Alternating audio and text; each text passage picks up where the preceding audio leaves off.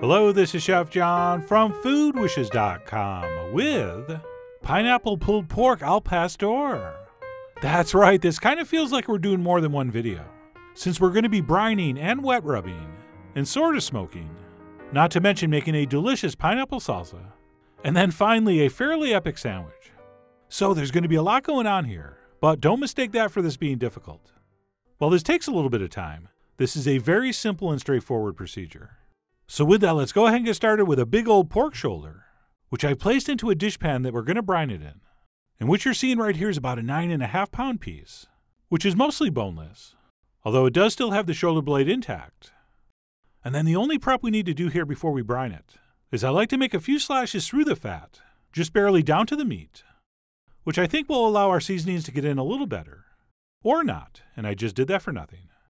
But anyway, I'll give that a quick slashing, at which point we can move on to the brine, which is going to start with 1 cup of kosher salt, followed by 1 quart of pineapple juice. And then besides that, we will also add 3 quarts of cold, fresh water, for a grand total of 1 gallon of liquid. And usually a brine contains salt and sugar, but because the pineapple juice is sweet, I'm just going to add that, and not add any additional.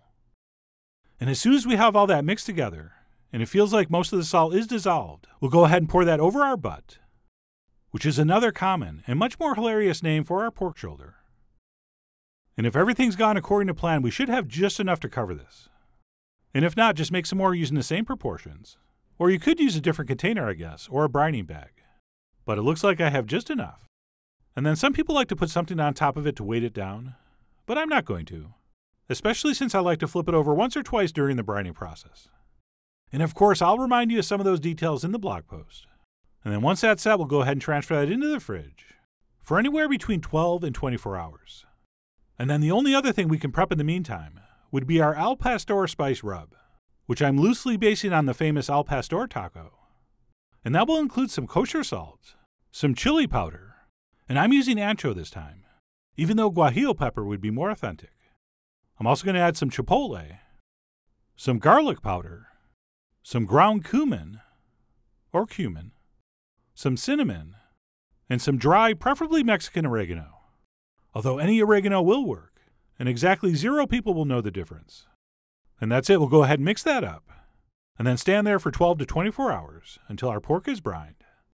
At which point we will very carefully remove it from the brine, and transfer it into some kind of foil-lined baking dish or pan. And we will let it drip dry for a few seconds, but we don't have to pat this really dry, because that moisture on the surface is going to help our spice rub stick on. And covering our pork in that is our next step. So we'll go ahead and very, very generously apply our spice blend all over, and not just on the top and bottom. We will attempt to get some on the sides as well. And this is a big old hunk of meat, so we want to be super aggressive here. Okay, you actually cannot put on too much, so please use a very heavy hand. And then once that's been accomplished, this is ready to cook low and slow for as long as it takes for this to become tender. And while you can totally do this in the oven, and it will come out beautifully, I'm actually going to let mine slowly roast over a big pile of charcoal. And I do like to put a couple bricks on the grill to sort of raise it up a little bit farther away from the coals. But that's optional. But what's not optional is that we need to barbecue this with the lid down, and we have to maintain a temperature of between 325 and 300, which of course is done by adjusting your air vents. And again, I'll touch on that in the blog post. And usually pork is smoked or barbecued at a much lower temperature. Because of our brining, we can actually do this a little bit hotter and a little bit faster. And other than maintaining that temperature range, that's really all there is to this. The only thing I do if I'm feeling really ambitious is every once in a while give it a little base with that rendered fat. And like I said, no matter how or where we're cooking this, we're going to do it until it's tender, which is basically going to be when it reaches an internal temp of about 195. And if you're keeping score at home, mine took about 7 hours to get there.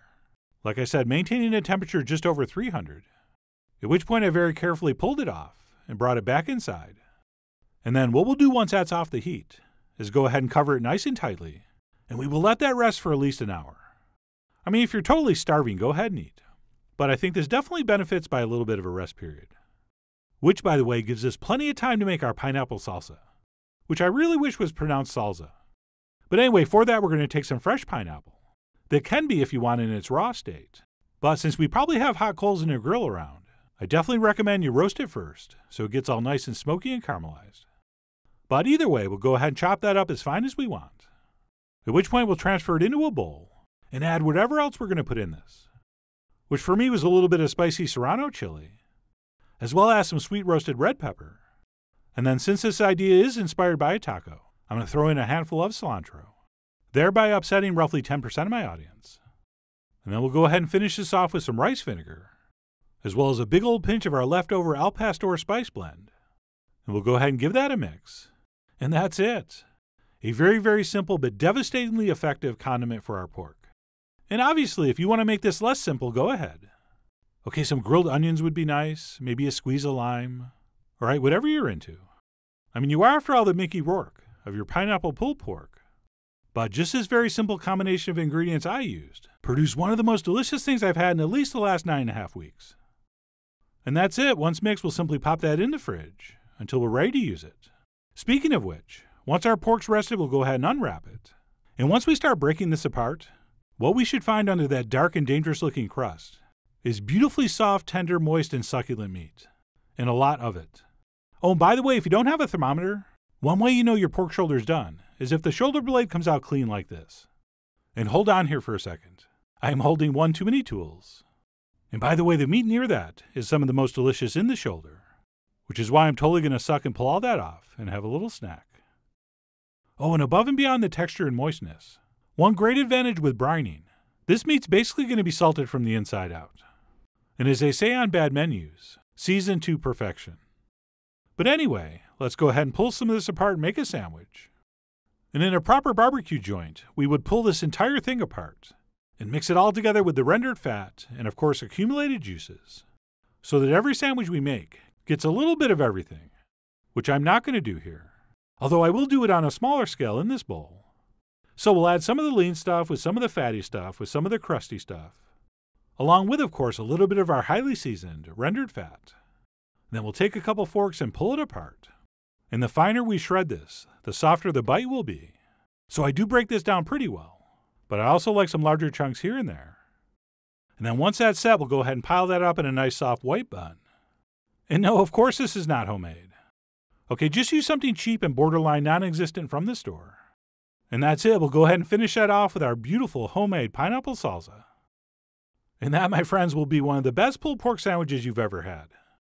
All right, like I've already covered, this is just soft, succulent, beautifully moist meat.